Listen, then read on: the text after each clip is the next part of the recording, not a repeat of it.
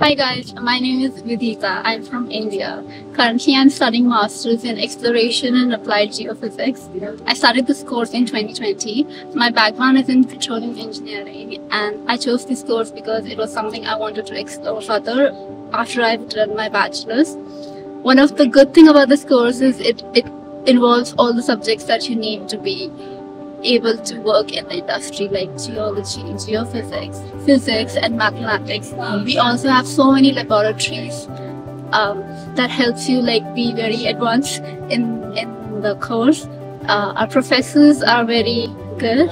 They make us understand all the theoretical part. It also helps us in understanding all the technical and the software part of the course.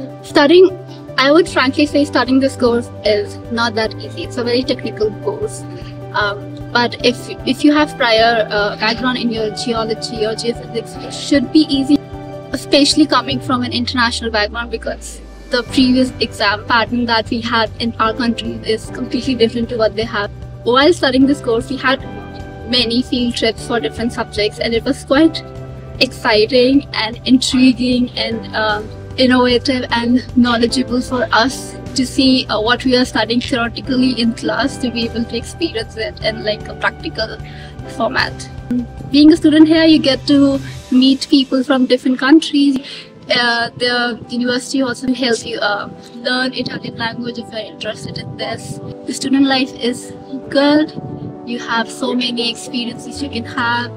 Pisa is in the heart of Tuscany region, but if you want to explore other places in Tuscany like Florence, or even if other places in Italy like Rome or Milan, they are not that far away, so you can explore these places as well.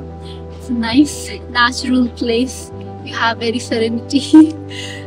Thank you guys for listening to me, and hope you best of luck for your future, and if you come here, see you soon.